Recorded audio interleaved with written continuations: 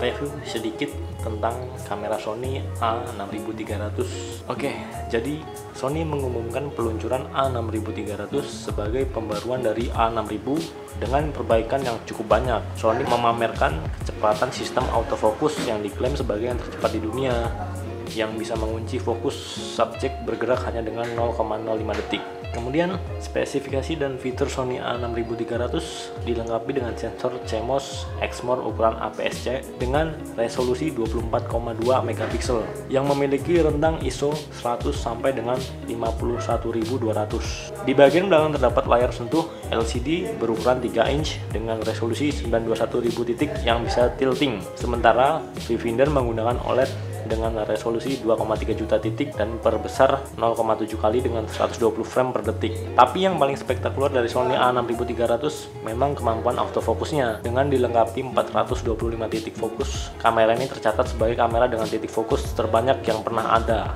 Sony memperkenalkan sistem autofocus 4D yang mampu mengunci fokus hanya dalam waktu 0,5 detik. Nah, kemudian A6300 ini memiliki titik fokus dengan 7,5 kali lebih padat jika dibandingkan dengan generasi pendahulunya, Sony A6000. Dengan sistem autofocus secepat itu, Sony mampu mendapatkan angka 11 frame per detik saat memotret secara beruntun. Untuk video, Sony A6300 mampu merekam video berukuran 4K.